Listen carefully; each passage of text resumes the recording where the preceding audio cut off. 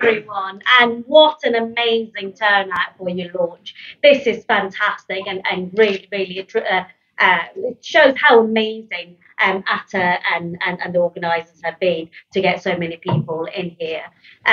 Labour, congratulations on your launch. And Labour Asian Society is needed. Labour needs lots of friends. Labour needs its friends on its side at the moment. But as our communities know, my community, the Asian community, we know how bad the state of the country is at the moment.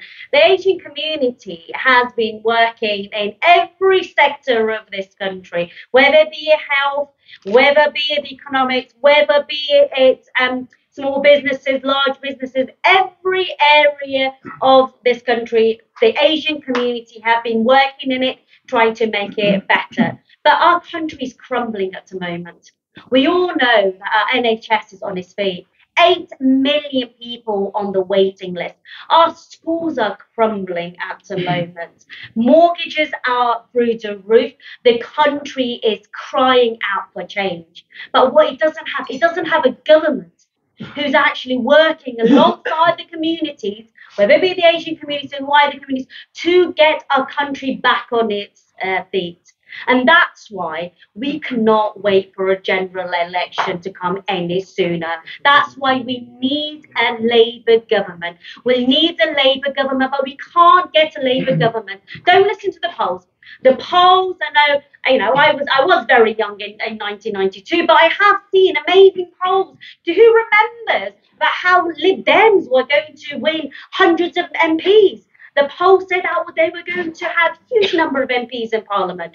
Polls are good sometimes, but that is not the truth. So let's not take it for granted. Yes, the country is on its knees. Yes, Tories are completely in complete disarray and chaotic, but that does not mean that it will be successful Labour.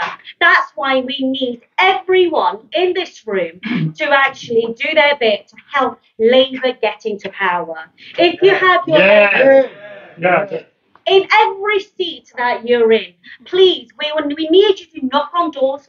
We need you to speak to your neighbours. We need you to attend fundraisers. We need you to, as is being said, we need you to put yourself forward in those areas where we're running for selections. Put yourself forward, stand for election, and whether it be councillors, whether it be a parliamentary, stand for public office, and bring the community to support you. We are going to need every single one of you to support Labour Party if we're going to regain power. We cannot allow the Tories to have another 5 years of running this country.